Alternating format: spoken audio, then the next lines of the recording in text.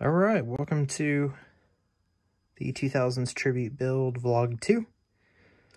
So, we have the Gigabyte Aorus 3060 Elite installed.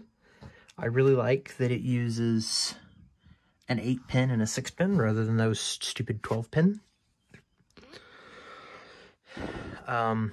Did not think it was going to fit in here, but it does. Unfortunately, it does preclude using the hard drive bay. Thankfully, this does have some extra bays up here. I really only wanted this 4TB spinner here. That's for games that I want to keep, but don't necessarily want to play daily. So, the water cooler's back in. It's shoved up there temporarily, exhausting out the side. The air cooler will be here Monday. As to why I haven't done a whole lot of cable management yet, the honest truth is the air cooler will require a complete motherboard out. And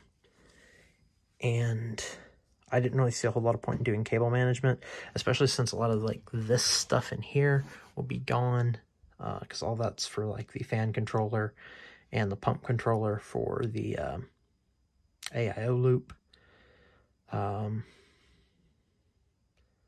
But yeah, it's nearly done.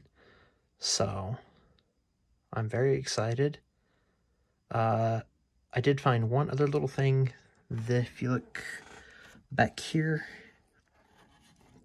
this GPU will have to be removed before the motherboard side panel on the other side can be folded down, because this will block it.